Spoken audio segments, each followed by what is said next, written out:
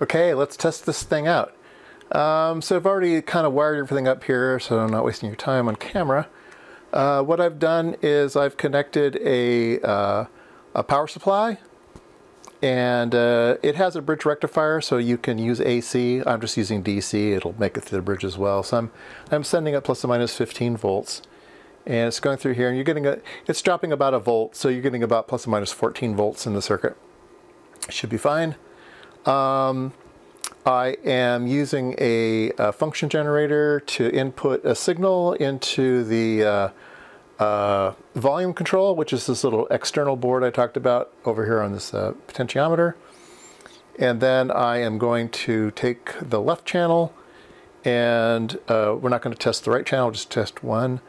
And I'm bringing it over to a box that I don't think I've shown before. It is a box with a speaker, and it also has dummy loads in it. So you can bring in and you can set it to 4 ohms or 8 ohms, set it to speaker or to load. Yeah, let me just kind of demo it first, then I'll talk about the box. Okay, there you go. So I'm in the load right now, and now I'm in the speaker. So you can swap this in and out, and then you can change the impedance of it. Also, you could do a 4 ohm load, 4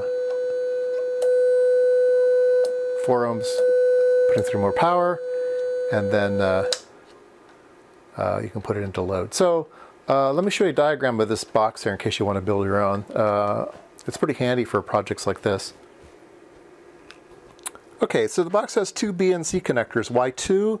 Well, you hook one up to your amplifier, and then you can use the other one for hooking up to a voltmeter.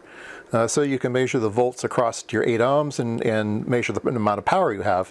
You could also send it to an oscilloscope, or you could send it to total harmonic distortion measurement or whatever. Anyway, so one of them's to input and one of them is to output. They're just together. Here's the switch that says load or speaker. And there's an 8 ohm resistor in there. There's a 25 watt heavy duty resistor, and there is a speaker.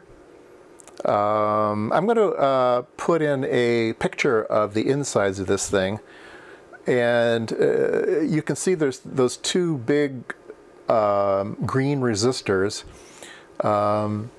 and a speaker, and then a bunch of wires and stuff. So let me show you what that other,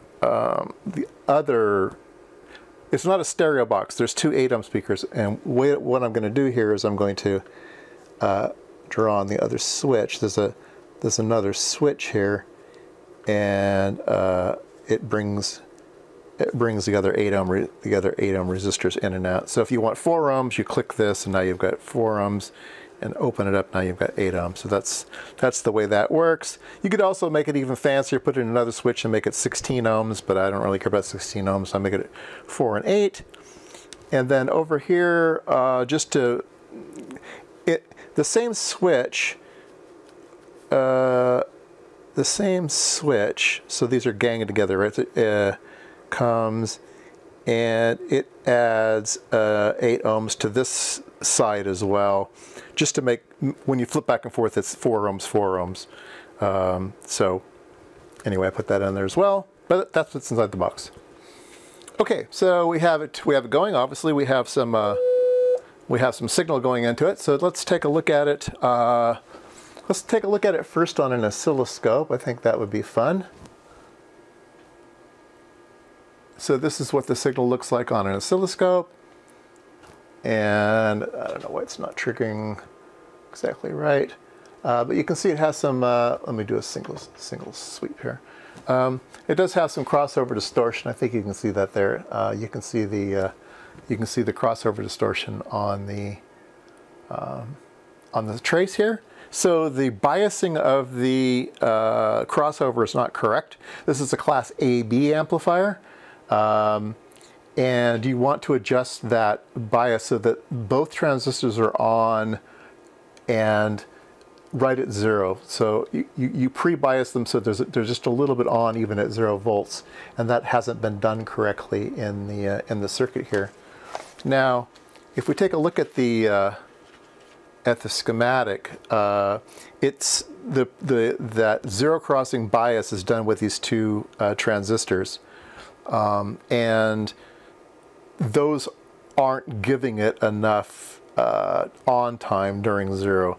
It's separating them. So the forward voltage of these two is just a little bit too big. You could remove one of the diodes and replace it with a resistor, and adjust it so that your AB class AB is correct. But it is what it is, and it does try to correct it. It does have some feedback go from here over to the differential amplifier. So this resistor here is some feedback to help with that crossover distortion, but it's obviously not working perfectly. Okay, so we've seen it on a oscilloscope. All right. Well, we could keep going up, and I've got my new IMSAI up there, but we can go here to these 2 meters, and we can measure a couple things. Let me move the camera over so it's a little bit nicer. Okay, so the voltage is coming in here. I'm going to measure 2 different things. I'm going to measure the voltage across that 8 ohms. So I'm measuring 1 volt AC across that 8 ohms. So if we wanted to measure power, it's a V squared over R. So it's 1 squared is 1 divided by 8. It's 1/8. So we have 1/8 of a watt. Right. So right now the speaker is getting 1/8 of a watt. And here we're going to measure the total harmonic distortion. All right. So we are 0.04, something like that. And this is our generator over here. I'm not exactly sure what the total harmonic distortion is out of that. I know it's quite good, but just for sake of measurements here, we're not going to be perfect about it. We're just going to get close here. But 0.04, you know, total harmonic distortion, that's not too terribly bad. It does have that crossover distortion, so it's going to add a little bit of funniness. So let's go ahead and turn up the volume. As I turn up the volume, you'll look at the AC volts up there, and the AC volts are changing, right? So we can go to 2 volts AC, and now we're at 2 times 2 is 4, divided by 8 is 1/2, so now we're at 1/2 of a watt. And our distortion hasn't changed much. We can go up to, let's say, 4 volts. Then that's 16 divided by 8. What is that, 2 watts? Oh, here's 4 volts. So 4 times 4 is 16 divided by 8. It's 2. So 2 watts, 0.08% total harmonic. So we've about doubled the harmonic distortion as we go up in wattage. Let's go up to 6. So 6 is 36 divided by 6. But, oh, there we go. That's as far as I can go with the volume. So it's 5 volts, 25 divided by 8, some 4 and a little bit. Let me go over here to the function generator. Is that in camera? Let me go over to camera. Let me up the amplitude here a little bit and try to get this up to 6. There we go. So 6 volts, 6 volts, 36 divided by 8 is 8. No, it's 4, right? 36, yeah. So you can do the math. Anyway, let's see. If we go to 10, if we went to 10 volts, we'd be 100 divided by 8. What is 100 divided by 8? Let's see here. 100 divided by 8 is 12.5 watts. So let's do that. Let's go up to 10 volts and call it quits. Let's see here. Amplitude. So here we are at 10 volts AC, and now we're at 0.6 total harmonic distortion.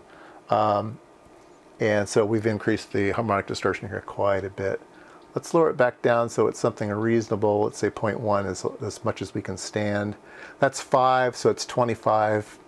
25 divided by 8 watts. Yeah, so it's not a great amplifier, right? I knew it wouldn't be, but it is very, very nice to have a circuit like this if you want to start understanding amplifiers, because it's all discrete components. You could put scope probes everywhere. You could modify it. You could look at why it's distortion. You could change the feedback. You could do all sorts of things with this. It might be a great learning tool. All right, so there we go. A little test box is nice to have. Might want to build one of those. Build one of those someday. The kit, I believe, was $7. I can't believe it. The whole kit. I think it was under $7. I paid $6 and something for it, plus a little bit of shipping, but like $3 shipping or something. But yeah, super cheap. And it was fun to put together. It seems to work.